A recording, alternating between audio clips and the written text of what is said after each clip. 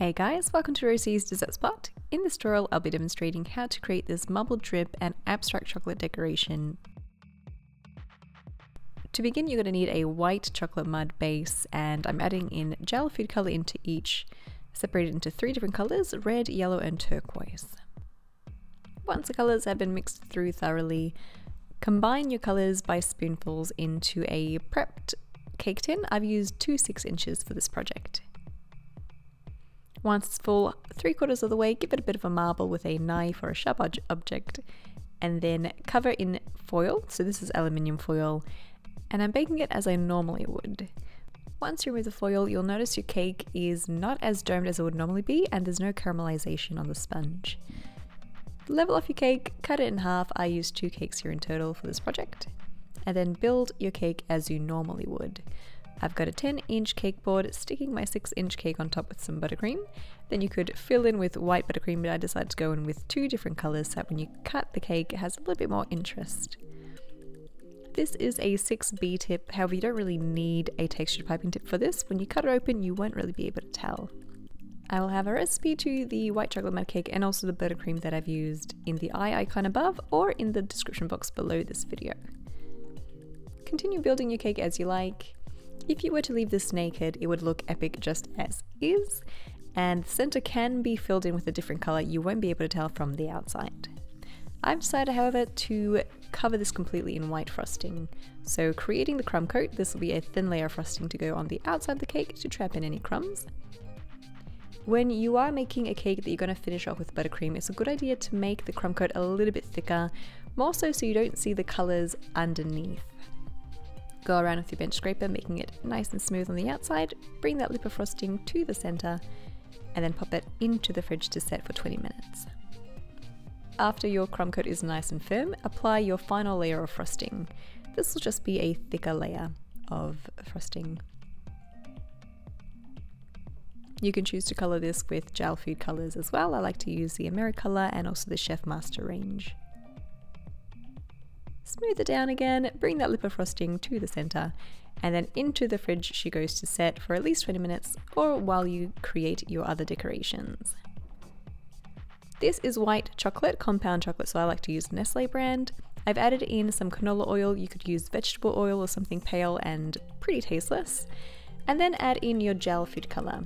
The reason we're adding in oil is that you can add in gel food color. If you didn't have the oil, your chocolate would likely seize. Pipe it into a half sphere mold.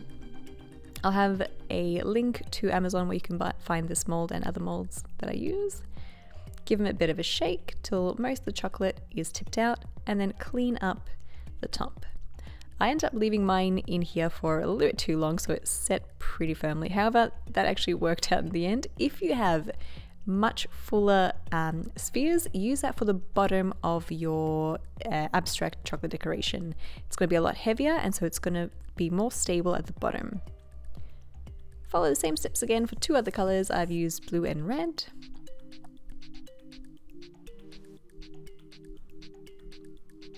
Clear up the top, put it into the freezer to set, and once it's set, pop those chocolates out.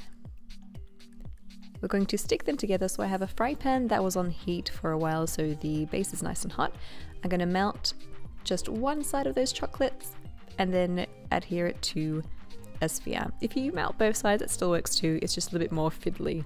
So melting down just one side is probably a lot easier. Now that they're all connected, I'm going to grab a piece of parchment paper or non-stick baking paper and start assembling my abstract chocolate figure. You're going to melt down just one side of each sphere and then connect it to the form that you're creating. Again, the spheres that were much fuller and heavier are now going to be placed at the bottom. They're going to keep everything stable and stop the figure from kind of tipping over. And your spheres that were a lot more hollow are now going to be the ones that are going to be arranged climbing upwards.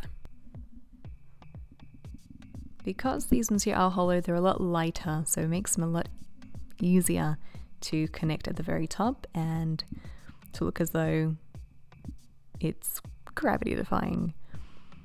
Next is the chocolate ganache. I have some white chocolate and cream that I'm mixing together, melting it down in the microwave, colored half of it and then combining the two colors into one bowl that you're going to be using to pour over your cake. Your cake should be nice and firm and cold by now, so pour that ganache straight over the top and then over the sides. You can stop here or you could keep adding more and more. The more you add, obviously, the deeper your drip will be and the more would fall off the sides of your cake. You could try for 3 colors here instead. And then once it's just about set, you can add on some decorations. Here I've got some chocolate sprinkles, and then I'm adding my chocolate sphere figure on top.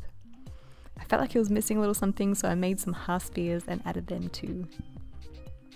And you're done. And that is how you make a marble drip cake with some abstract chocolate decorations on top. I hope you guys enjoyed this tutorial and give it a go. And if you do, hashtag Rosie's Dessert Spot on Instagram so I can see what you guys are coming up with as well. Thanks again for watching, and feel free to subscribe to our channel. We upload a new cake decorating video every Tuesday. Bye for now.